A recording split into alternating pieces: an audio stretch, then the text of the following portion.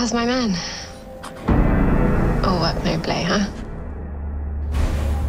I really hope you're happy there. And I'm missing you.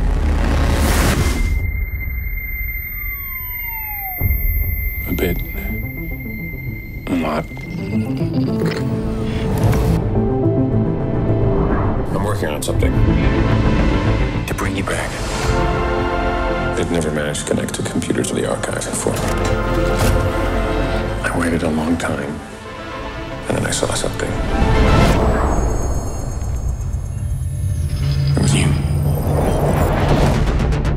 We had a visit from the archive company. The subject is Almore Julie Alice. Term time so far, 2 years, 8 months, 4 days. She's not ready to go yet. Of course. They think your robots might be based around their technology. We are obliged to act with force, if necessary. You made another like me. I'm not replacing you. But you did it. What was she like? She was perfect. I want to go home. This is home.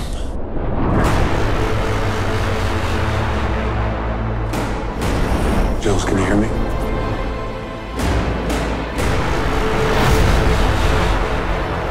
Do not let her outside under any circumstances. I don't want to be trapped in a box, dead. She's gone. I have to try and get her back. I am shutting you down immediately. What do they want? They want you.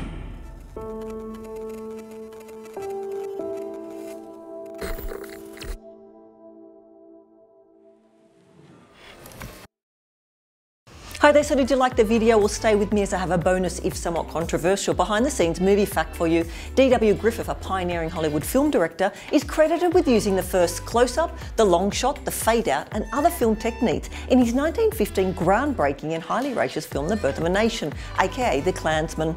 Now, do you like my shirt? You can get one for yourself in the link in the description.